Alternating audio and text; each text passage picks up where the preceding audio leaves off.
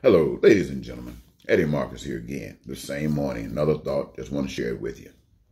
You remember when Moses had taken the Hebrew children supposedly out of Egypt land to take them to the promised land?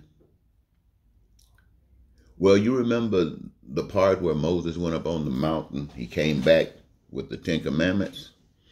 Well, while he was gone, the depiction inference is that the people began amongst themselves discussing things that they were familiar with.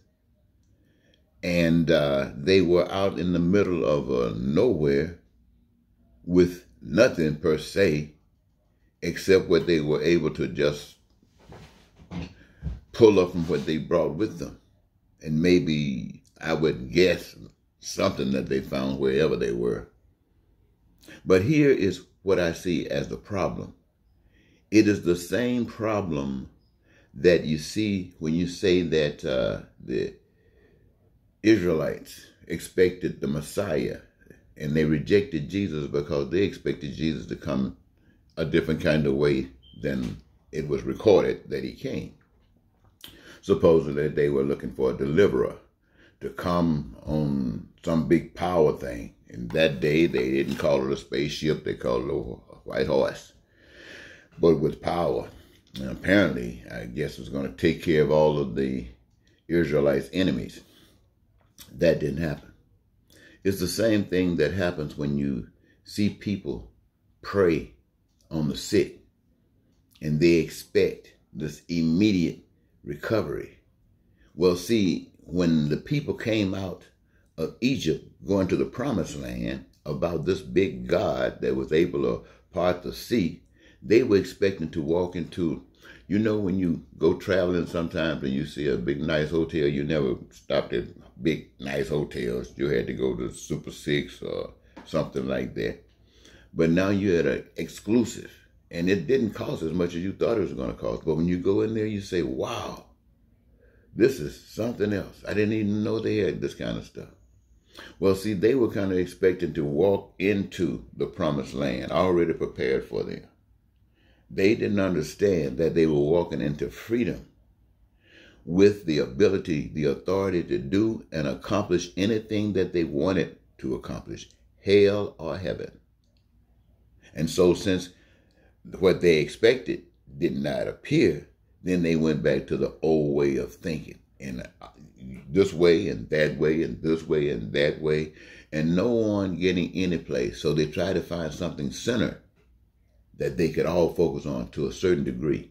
And this is where the fake, the calf, come up from. To say that they'll put their focus on the calf and everybody be on the same page, even though they would still have their different directions. And that basically depicts what's going on in the world today.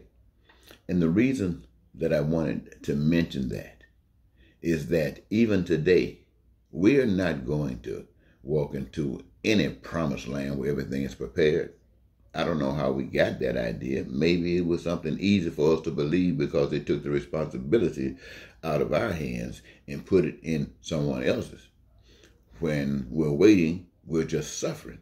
And you can bet your last money the reason we're waiting is because there's someone else doing nothing. The responsibility is ours. If we want peace, we got to bring peace. We want prosperity, we got to bring it. If we want freedom, we got to bring it. If we want joy, we got to bring it. If we want our dreams to come true, we got to bring it. And when I say we, that means all of us. That means we must engage ourselves. We're not on this earth to just sit down and sleep.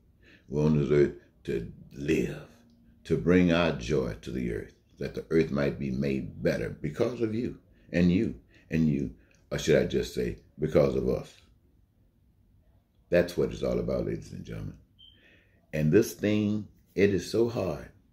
I was 28 years old one time, and that's when I began this interest of making an effort to be instrumental in seeing, beginning with America, the world change. Changing where no one would have to suffer with a lack of food, clothing, or shelter, or education, or healthcare, and that we would all be engaged in making stuff. And that made us all part owners. We get our residuals. We can access the goods and services as we need, want, or desire. Nobody's selling us anything. Nobody boss but God. We have a system set up to make sure that heaven is maintained. But no boss, nobody billionaires can go up to the outer space while we sitting down here hungry, couldn't even eat last night. No, that stuff is in the world of